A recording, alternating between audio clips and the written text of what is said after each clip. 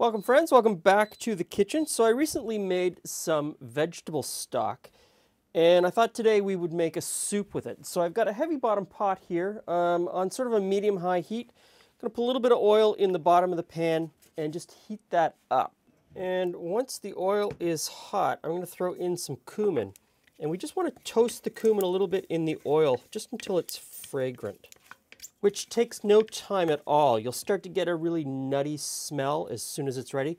So into this pot, I'm going to put some diced onion and diced bell pepper. Any color of bell pepper that you like, any one that suits your fancy, whatever you've got in your fridge. And I just want to stir that around and fry that off until the onions are translucent. Now, of course, the recipe for this vegetable stock is elsewhere on our channel, and I'll try to link to it above and below. I'm also going to put in a little bit of crushed garlic in here at the same time. Just get that cooking as well.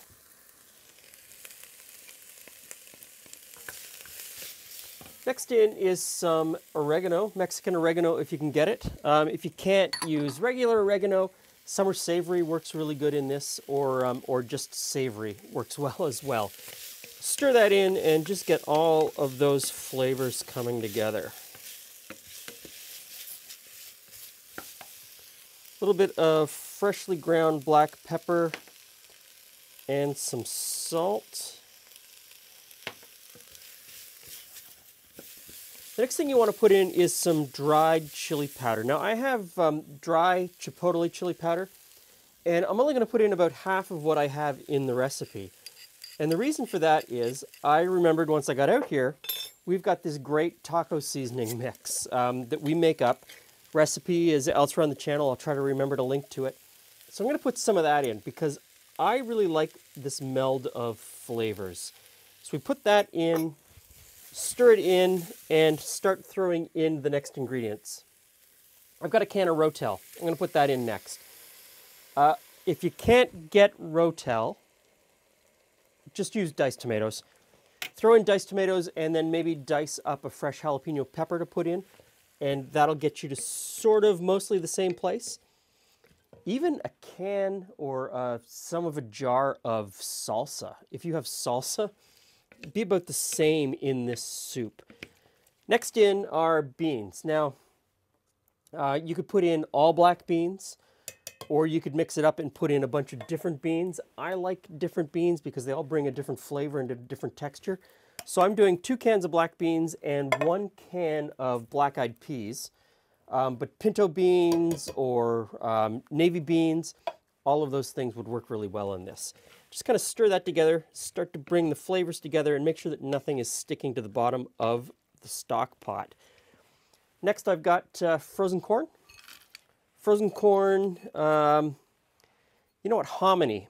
If you wanted to put in a can of hominy instead of the frozen corn, that would be great as well. This really is a super simple soup that you can substitute almost anything that you want within the sort of flavor structure. Like I always say, make it your own. Now, last in is the vegetable stock. This is our really flavorful vegetable stock. Take a look at that color. Absolutely amazing. If you wanted to, you could use beef stock. You could use chicken stock. You could put in pork stock if you wanted to.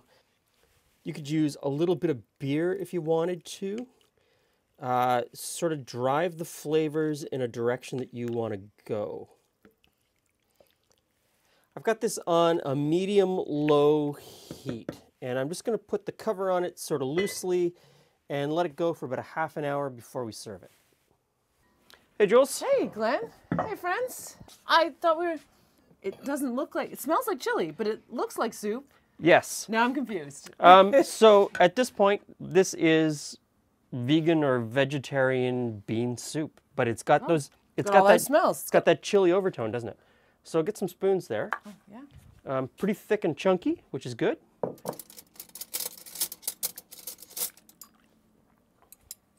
Okay. Just tiny spoons. Okay, so there is the Chipotle chili powder in here. There's a little bit of the taco seasoning that we make. Okay. Cumin. it's just going to be physically hot right now. I see corn. Mm-hmm. Is it safe? Is it too hot? It's warm, but it's not too hot. Okay. Yeah. So now, when I say it's vegan or vegetarian, and I know a lot of people are gonna, you know, and I'm one of those people. I'll put my hand up. But there's a whole lot of flavor in here. Like it's packed with flavor. It's so packed with flavor that you wouldn't notice that it's not made with chicken stock or beef stock. Yeah. Like there's so much going on in here. And if you wanted to keep it vegan vegetarian and add some creaminess to it, I've got some I've got some avocado here. So we could slice up some avocado and put it in. Yeah. Yeah, because if you were vegetarian, you could add some cheeses or sour cream, but if you wanted to stick vegan, that's the way to go. Yeah. So Yeah. Thank you. I think that'll add sort of that creaminess, the creamy mouthfeel. And of course, if you're not vegan or vegetarian and you don't care about that, you could add sour cream. You could add cheese. You could add like shredded rotisserie chicken. You know, that cooked shredded rotisserie. You could put that in here, and that would work in. I don't think you need to though. I don't think you need to either, but good. you could put it in and work it in. Yeah. Yeah. It has that creamy mouthfeel. No, I got to ask a really weird question. Yep. I've never had cooked avocado. I don't think. It's always something we add on later, or mush in a guacamole. I've seen cooked avocado. I've seen avocado halved, cooked with an egg in the middle, where the pit usually is. I'm just wondering how it would be if like there was avocado. Like how much of its texture does it lose? I don't know. I don't know. I don't know. I don't know. If you cook with avocado and cook avocado in soups, leave us a message down below and let us know. I have no idea. So this is a very versatile soup. It's great with our vegetable stock base. But like I said earlier in the video, you could make it with any stock. You don't need to make your own, but making your own certainly goes a long way to making a great soup. In that case, my friends, Thanks for stopping by. see you again soon.